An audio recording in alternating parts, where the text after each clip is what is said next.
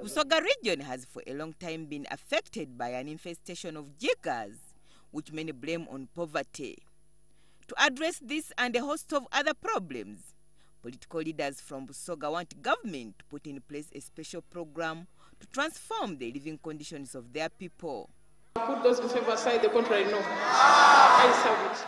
Parliament on Wednesday passed a motion moved by Bulamogi County MP Kenneth Lubogo, urging government to design the Busoga Development Program to specifically address poverty. Busoga holds the source of River Nile, which serves many countries on the African continent.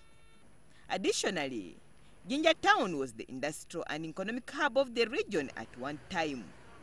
I think we really need your support now, because at some stage Busoga was rich. We even lent money to the colonial government, 33,000 pounds, long ago, as Busoga. Also to Australia, 5,000 pounds. We had money. Political leaders say they want shares in the taxes accrued from over 70 factories in the region like Kakira, Mayuge, Kariro Sugar Companies, Bidiko and other fishing factories.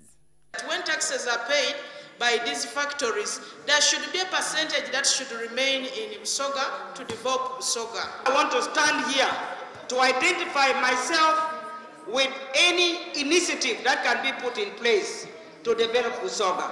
But I want to warn that I will not support having a ministry for Busoga. Parliament passed the resolution overwhelmingly, but still remains unclear about what government will do next.